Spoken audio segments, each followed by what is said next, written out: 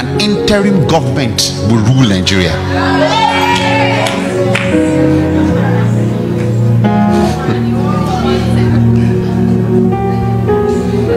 The interim government that will rule Nigeria would not be military. It's not a coup. So many prophecies have been released in the past in Nigeria, especially in 2023. A lot of pastors, bishops, prophetess released prophecies concerning the Nigeria presidential election. Some of them played out well, while some of them did not play out at all. The video about to watch right now is another episode of what went wrong. We are going to be looking at some of these prophecies and try to analyze and see why they did not play out according to the way the man of God or woman of God said it is going to play out. Please, I want you to join me in this discussion. Drop your comment about this in the comment section. Drop your opinion in the comment section. Let's learn together. I want to learn from you while you also learn from me, because it is important for us to look at all these things. Because you see, sometimes we look at some of these prophecies from this prophetess and this prophet, we criticize them and all the rest, but we have not taken our time to look at what happened, why they did not play out at all. So please, let us watch this video, look at this prophecy and try to understand what went wrong. Please don't forget, share the video on all social media platforms, share with your friends and love them. Don't forget also, drop your comment in the comment section. Let us learn together. God bless you as you do so. Watch the video.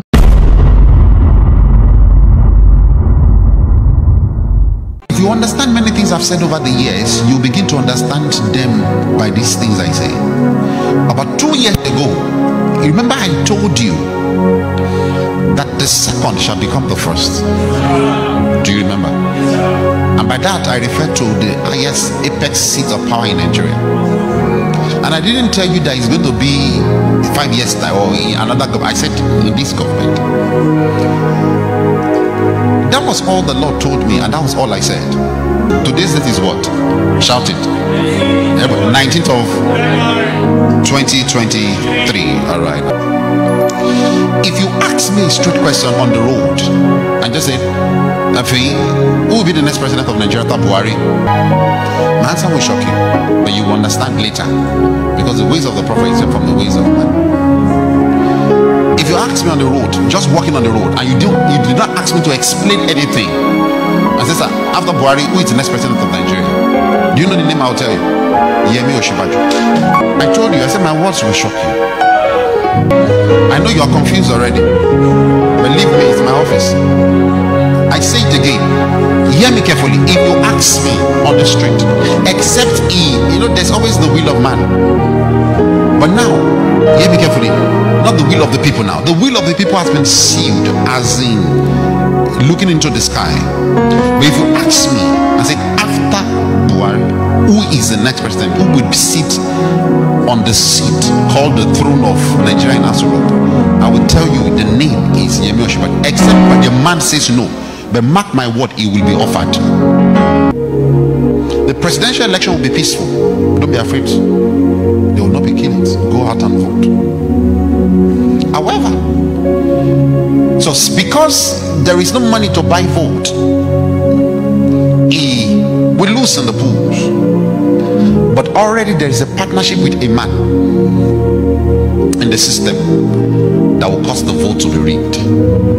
So suddenly I saw the numbers dropping, and I saw INEC announcing BAT as a winner. However, follow me.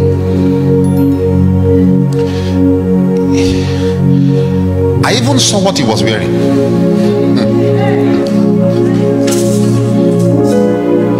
He was announced winner, and we will see a video where we'll do like this. The video will trend.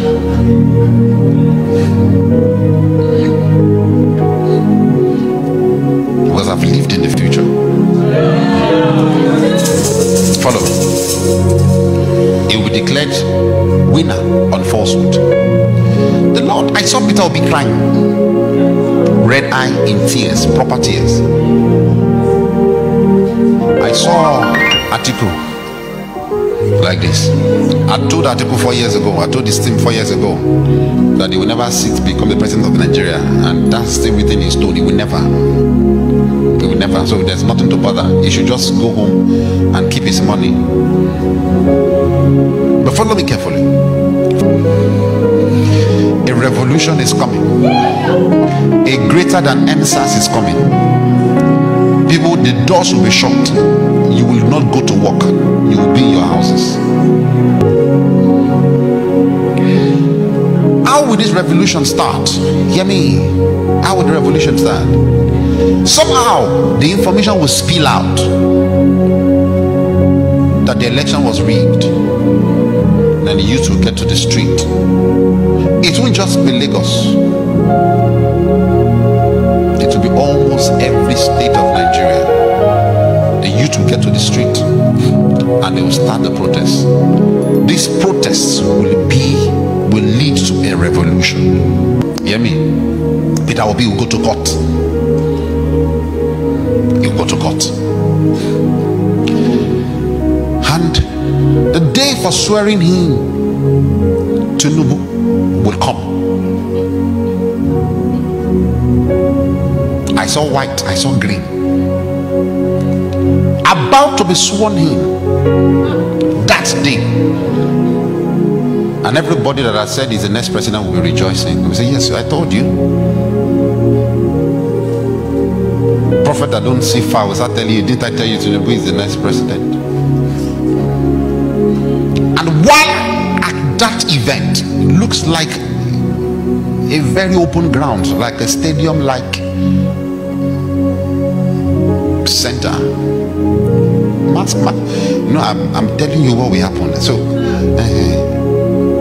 while at that event, military men will come in and they will arrest Tinubu.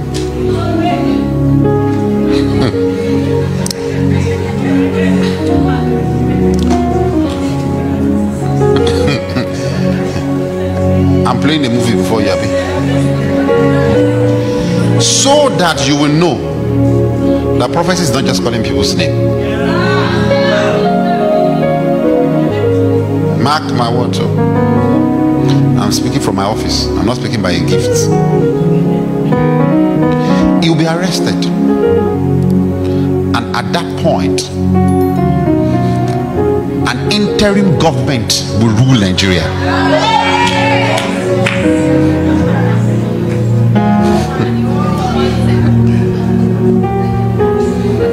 The interim government that will rule Nigeria will not be military. It's not a coup.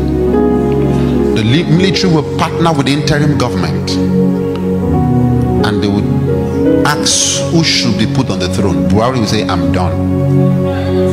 I'm for peace. And they will say, make Osibanjo the next.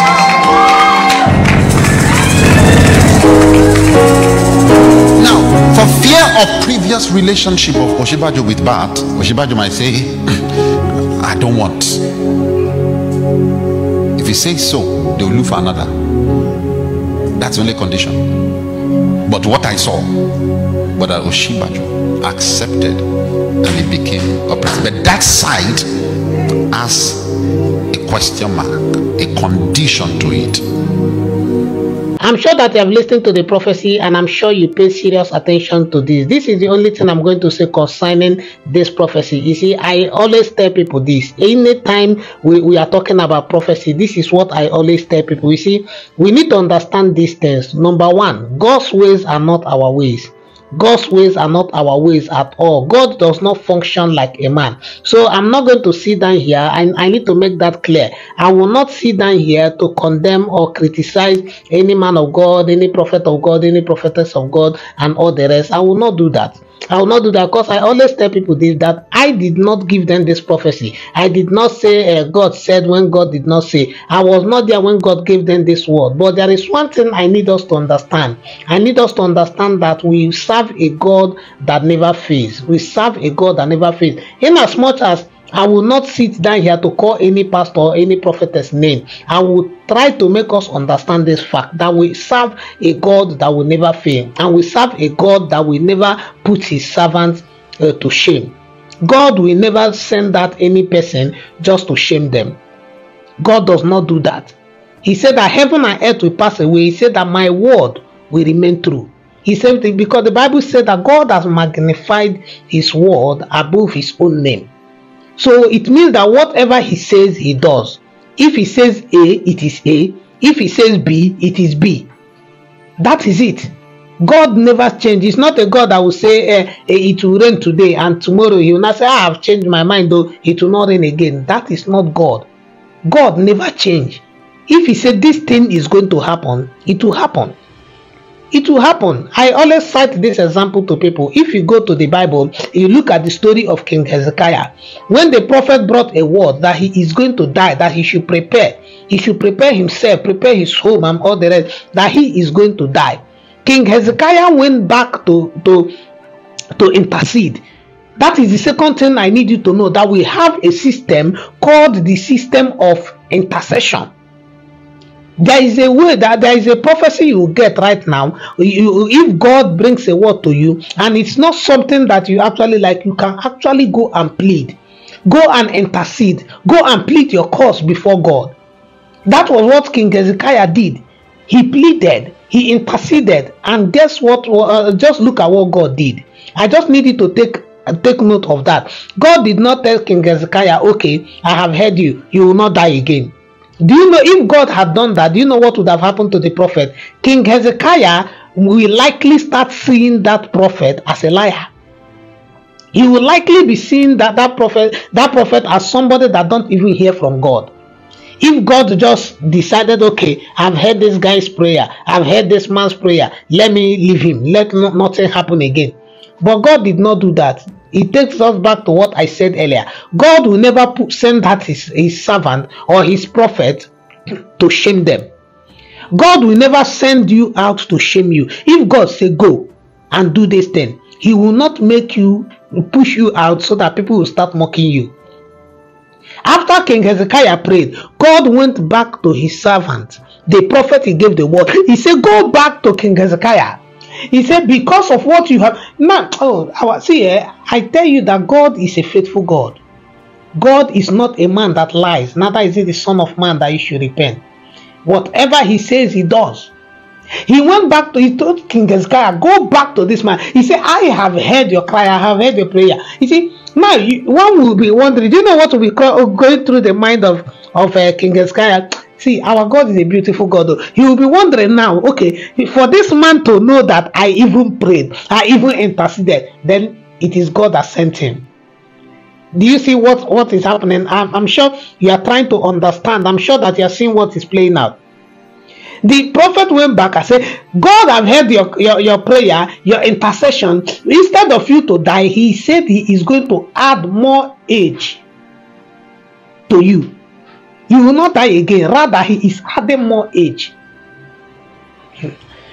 See, God is a beautiful God, though. Let nobody fool you. That is why I always tell people, you need to learn to study your Bible. Study your Bible. When you study your Bible, you will not be worried about the things going on around you and all the rest. You will not be bothered. When a man of God speaks, you will be able to discern, to know, okay, this is from God and this is not from God. Because whatever is coming, you look at it, first of all, from the lenses of the scripture. And then secondly, you connect with the Holy Spirit that is at work in you and try to discern to know if this thing is actually coming from God. If this word is actually coming from God. Because I always tell people, some people speak out of emotions. So that is why it is important for you to have that spirit of discernment, to know when somebody is speaking out of emotion and to know when somebody is speaking based on what they have heard from God. We are in a very dangerous time. The time we are in right now is a very dangerous time. The Bible said that many prophets will arise and deceive many, and it said if care is not even taken, that they can even deceive the elect.